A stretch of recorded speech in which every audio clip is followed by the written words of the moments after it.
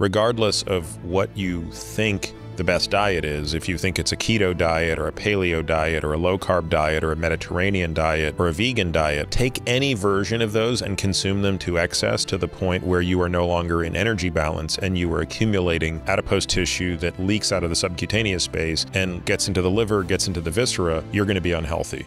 Do you maybe want to take a minute to talk about why nutrition research is so flawed and so hard to do?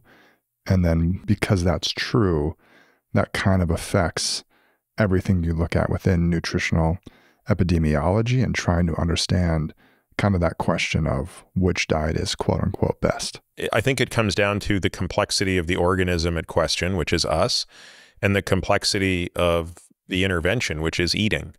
So it's really the worst of both worlds, right?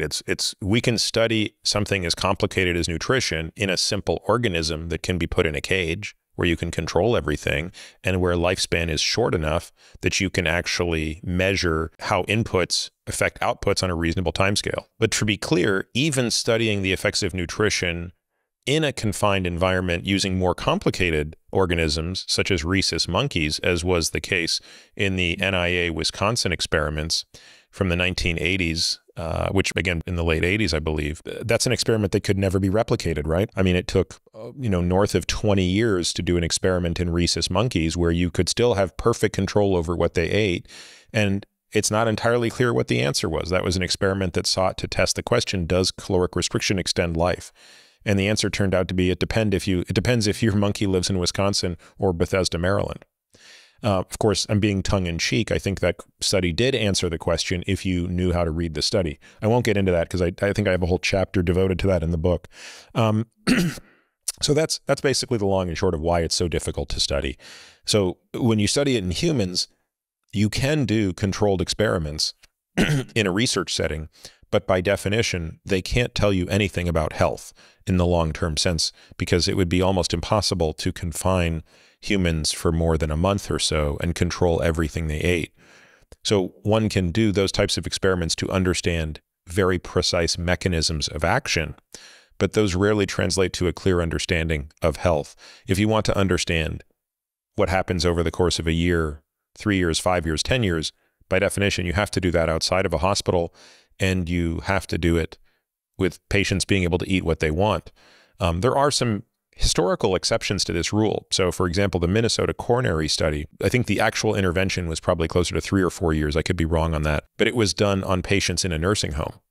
And, there you had the interesting situation where you had patients who were relatively old, therefore at high risk for ASCVD, but the investigators had complete control over what those patients ate because every meal was being provided to them. That experiment was rather interesting in that it did not yield what the hypothesis suggested. And again, I think there's lots that could be learned from that potentially, but this is why nutrition in humans tends to rely heavily on epidemiology, where you are looking for patterns without doing an experiment, without randomization. So with your patients then, are you still continuing to try and manage their nutrition, manage their diet, not to you put everyone on the same diet, but more so what is that patient doing and how do you get the best metabolic health for that patient? Yeah, I mean, we think that the most important parameter for determining metabolic health is energy balance. Even the quote unquote best diet, if it's in excess of energy balance, will produce poor metabolic health. Regardless of what you think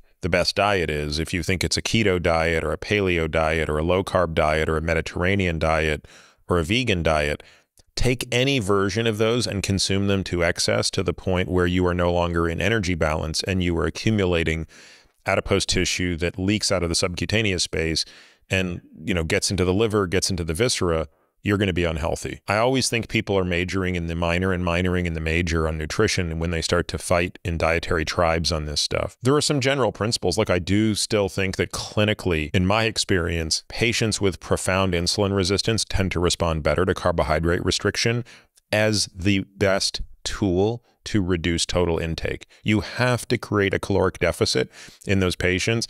And in my experience, they respond better to carbohydrate restriction than they do straight caloric restriction or fat restriction. Ultimately, it matters most that you can find something that is manageable and sustainable over the long haul. None of this matters if you can, adhere to the perfect diet for 3 months and then you can't. It's better to have a 7 out of 10 diet in terms of quality and perfection that you can sustain indefinitely than a 10 out of 10 diet that you can only sustain for 3 or 6 months.